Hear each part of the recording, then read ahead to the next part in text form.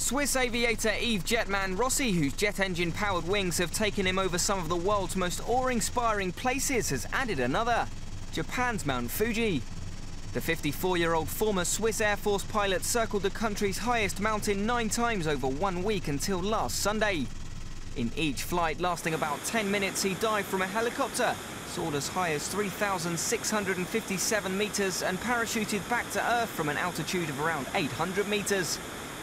Rossy designed and built his own Jetman system, a backpack with carbon-fibre wings spanning about 2 metres, powered by 4 attached jet engines modified from large model aircraft engines.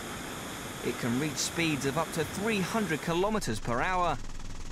The seasoned aviator, currently a captain with Swiss International Airlines on sabbatical leave, said the 3,776-metre Mount Fuji had been an awe-inspiring location. In previous stunts, Rossy has crossed the English Channel, flown over the Grand Canyon and soared above the Brazilian city of Rio de Janeiro, as well as flying in formation with jet airplanes and a Spitfire.